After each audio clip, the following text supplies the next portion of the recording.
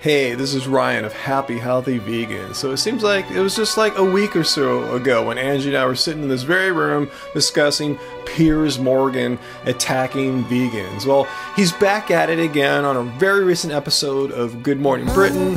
He was attacking 3 young female vegan activists because he felt they were hypocrites because they ate bread. How many of you eat bread? A serious question. Yeah, we all eat bread. You all eat bread. So you're aware that how bread gets made, right? Ladybirds, bugs, things, mice, rats, all these other little creatures that are in the crop, they get destroyed in the production of wheat crops, right? So that you guys can munch your bread. Oh really, Piers Morgan, like you never munch bread. I find that really hard to believe. Perhaps you're being a bit of a hypocrite there. But more to the point, he used the same argument on this last episode that Angie and I did.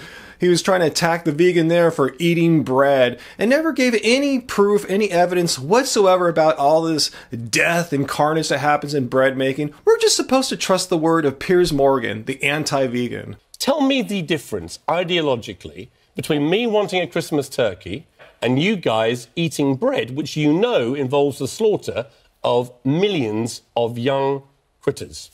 Oh, it's millions now. Last week you had a different figure, Piers.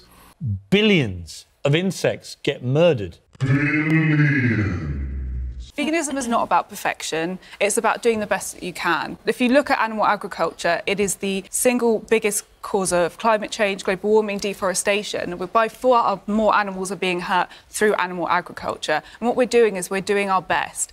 Great answer. Unlike in the previous episode, here this vegan gets to point out that nowhere in this very well accepted definition of veganism does it say that vegans must be perfect beings that cause absolutely no harm of any kind in any aspect of our lives. Piers is just, as many anti-vegans do, making up his own weird, bizarre definition of what vegan means. I mean, according to Piers, vegans would never be able to drive a car. We might accidentally squash a bug or something. And walking might even be off limits. I might step on an ant or bug. So I don't know, maybe vegans could just sit on a chair and hope nothing bad happens. I appreciate the point where you're suggesting that the insects are being killed. But what we need to realize is the intent behind it.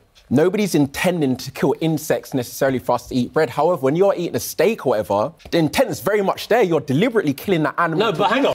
Yeah, great job there calling Piers out on his nonsense. Piers likes to come off as, I'm so intelligent, I'm so educated, I know more than you do on any matter. And in this case, Piers is just full of crap making stuff up. He's saying it's morally equivalent that, like, say, unintentionally harming an insect is the same as intentionally raising billions of farm animals every year for slaughter, hanging them by their feet, slitting their throats, letting them bleed out. It's the same. There's no difference. Vegans are hypocrites because they participate in harm as well, accidentally harming bugs. When I eat a steak, I know that the preparation of that steak involved the killing of an animal. When you eat your bread, right, you know, because you've all just admitted this. Nope, they never admitted that. I've watched this about a dozen times, and Piers is making that up. When you eat your bread, you know it involves the slaughter of animals. To me, there's absolutely no ideological difference between my decision-making when I eat my steak and yours when you eat your bread. I want you to tell me the difference. Oh, really? You see absolutely no ideological difference whatsoever between unintentionally harming an insect and intentionally slitting the throat of billions of cows needlessly. No difference whatsoever.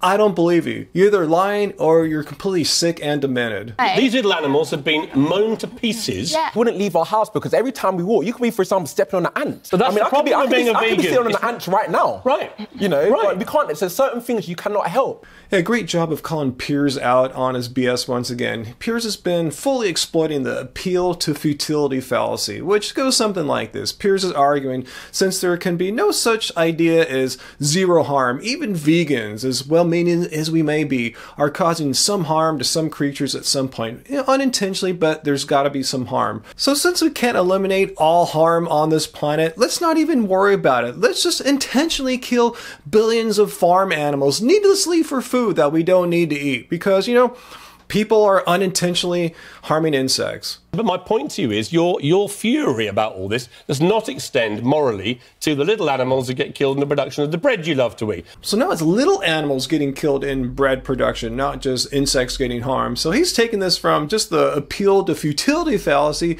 He's using what I call the combine harvester argument, where anti-vegans argue that countless of small animals and even larger ones like deer are getting scooped up and killed in the harvest of the crops that grow food for not only vegans but for non-vegans as well. Well, we've responded to this many times. Joe Rogan, Isaac Butterfield have used this. So instead of trying to state it here, let me just play back what Anji and I said a few months ago. So this 4-year study radio tracked and live trapped field mice to see what would happen to them after a combine harvester went through their field. And they found that the combine harvester had itself little direct effect on the mice.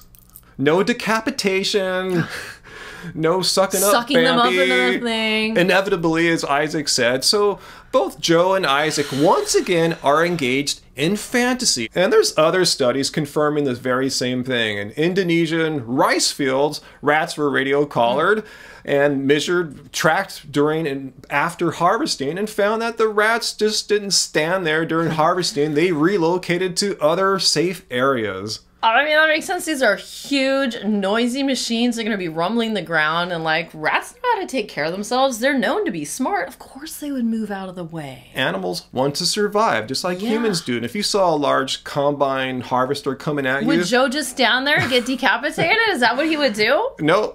I don't think so. And same with the rats and field mice. So much for the combine harvester argument. But Piers isn't done. He just keeps throwing crap out there to see what sticks. So now he's going to throw out the what happens in the jungle argument. What happens in the jungle? In the jungle, animals eat other animals to stay alive, right? We're not in the actually, we're doing the same thing as animals do in a jungle. We are eating to survive. For all you students of logic, this is a classic example of the appeal to nature fallacy. A very common tactic, by the way, amongst anti-vegans. They love to argue, as Piers does here, if something happens naturally in this fantasy jungle of his. He argues that animals eat other animals in the jungle. Therefore, that justifies humans killing other animals for food. Okay, so what? Ducks rape other ducks. So are you suggesting that's what we should do as well? Once again, great job of calling Piers out on his fallacy here. How ducks rape other ducks in nature. So according to Piers' line of reasoning, humans should rape other humans because that's what happens in nature. What happens in nature is right. It's moral. It justifies what we should do.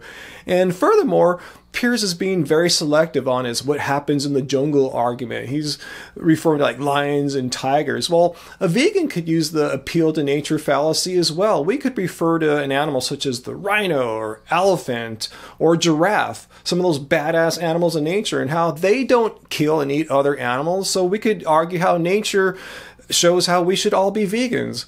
Not at all. So you can't compare animal behavior, every single aspect of animal behavior. In the jungle, animals eat other animals to survive, right? Human beings eat other animals to survive. This is not about our survival, because we can survive on a vegan diet. Great point. Let me add to that. Not only can we just survive on a vegan diet, science has shown that humans actually thrive on a whole food, plant-based diet. And this whole concept of surviving in the wild, like animal hunting, I mean, who amongst us who has access to the internet is surviving in the wild? If you have access to the internet, you have access to food. You have access to grocery stores, supermarkets, and nothing prevents you from going there and buying plants. You don't need to go there and buy meat. It's super frustrating to watch Piers time and time again throughout the same old boring arguments that I would love to come on his show. I'll fly over to Britain and debunk Piers, and let me know what you think of Piers if you watch him in Great Britain. Is he respected there, or is he just a